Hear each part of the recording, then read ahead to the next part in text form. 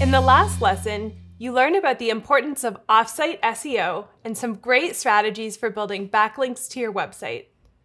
If you decided to try Ahrefs for keyword research, you can also use it for link research.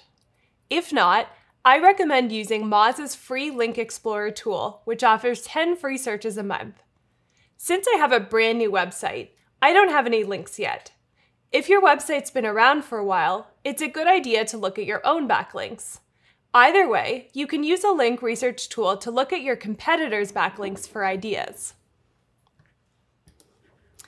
Okay, here I am on moz.com in their Link Explorer tool. It's a good idea to look at some of your direct competitors for link ideas, but you can also look at indirect competitors as well. Because my brand on theneutralist.com is all about eco-friendly and sustainable fashion, I'm going to look at Everlane for ideas.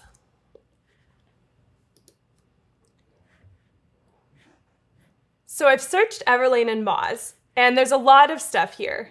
If you have time to dig into it, it's really interesting, and you can learn a lot of advanced link building tactics. For today, I'm just going to hop over to the Inbound Links tab. Notice at the top here, I can see Everlane's domain authority. You can also use Moz to check your own domain authority. Now, when you scroll down, you can start to see some of the top websites that are linking to Everlane.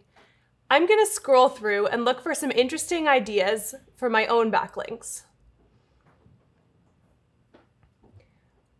One thing that pops out to me here is that they're included in a holiday gift guide. This gave me an idea for another backlink tactic I could use. I could go around and pitch other blogs that typically do holiday gift guides and ask them to include my products. As I'm scrolling through, I can see a lot of Tumblr accounts and blogs of potential influencers that I might want to reach out to. For each website, remember to check the domain authority. Even if it has a low domain authority, it's still helpful, but if you're choosing between multiple websites to reach out to, a higher domain authority will usually help more. And it's really that simple. I would continue this process looking at a bunch of different competitors and websites in my niche to get more ideas for websites I can reach out to for backlinks.